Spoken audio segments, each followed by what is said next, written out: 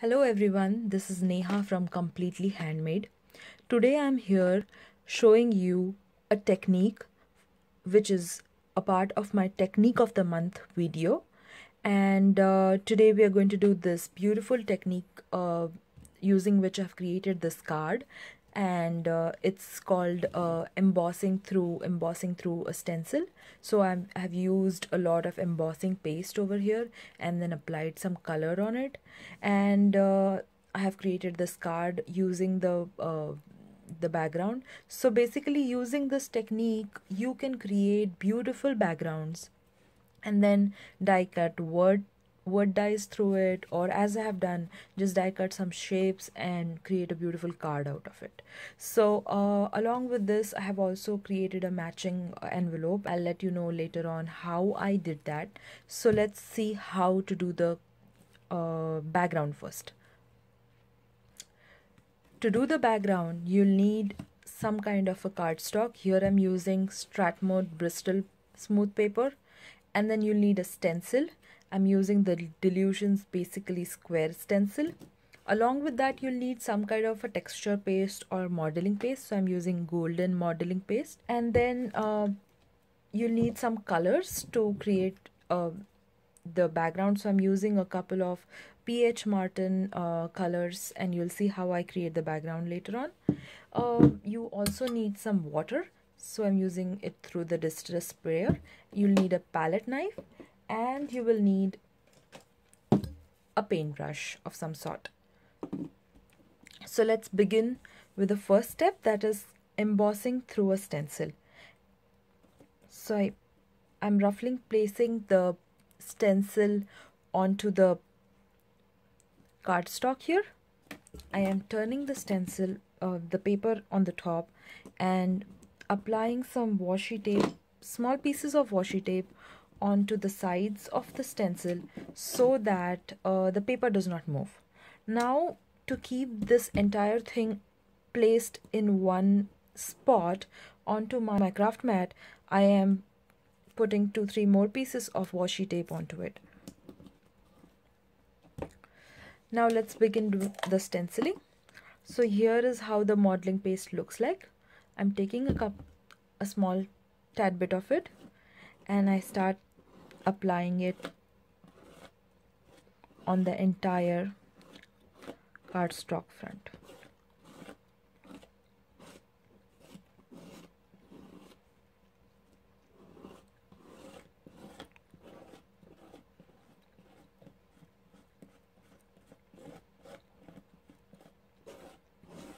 I'm smoothing out the surface after I apply the modeling paste. Applying it on the remaining spots wherever I see that there's a blank, and smoothing out again.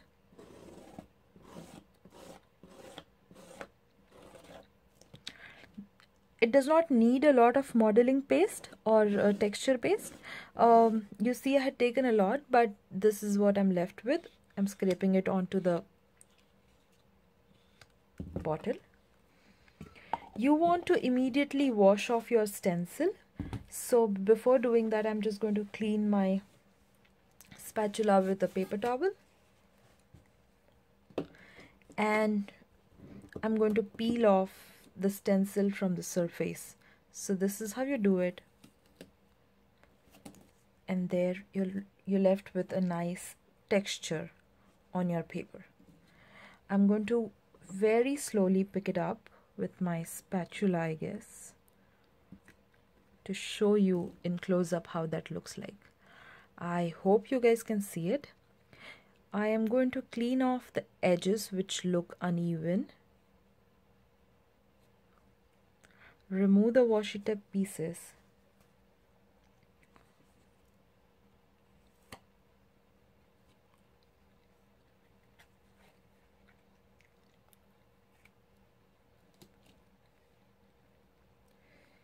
You want to do this really very carefully so that you don't mess up your piece. I messed it up a little bit over here, but that's okay.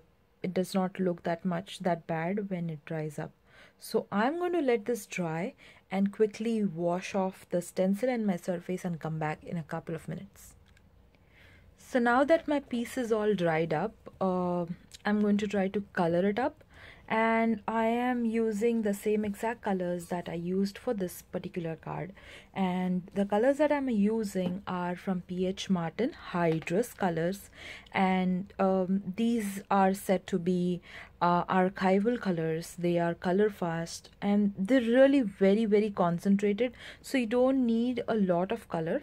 The shades that I'm using are, I'm going to read out the numbers. It's 6H, then 7H. I hope you guys can see it. So it's 6H, 7H, okay. And then there's this dark blue color. It's ultramarine.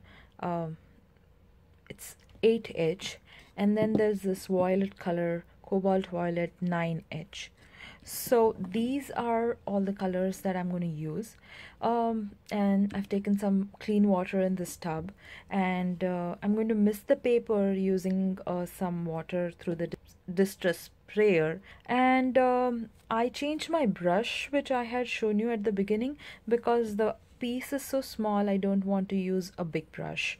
And let's start with it. So the first thing that I'm going to do is arrange these colors onto my craft mat. Just take a drop of each color, and I'm going to do like a gradient. So I'm shaking the bottle so that the pigment mixes, and I'm just going to take like a drop of the color, just one drop. That much should be enough for the entire panel. The second color is this blue, 7H. I'm arranging them in order, so that's the order that I'm going to follow on this particular panel, okay. Then this ultramarine blue, and then this violet. I think these are too much, but still I'm just going to go with it and play along. I'm just going to put this on the side because I'm going to mist the paper here. I like the distress sprayer because it has this lock functionality. I traveled with it recently and I really loved it, that it did not leak any liquid through it in the travel. So I'm wetting my brush a little bit with water, and I'm tapping it off on my towel, and then picking up the first color and just swiping it through. Do you see how bright and bold it is? And you will see that the color catches on the texture and mixes and around it. So here I am kind of blending both the colors. I can go back and blend it a little bit more. I will have to wash my brush to get rid of the blue and the green so that I can go on the darker blue. I love this ultramarine blue, it's so vibrant.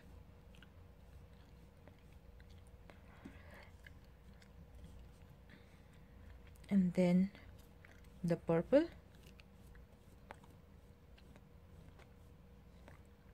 Rather than using a pattern paper, I really like to create my own backgrounds so that, I can customize according to my requirement.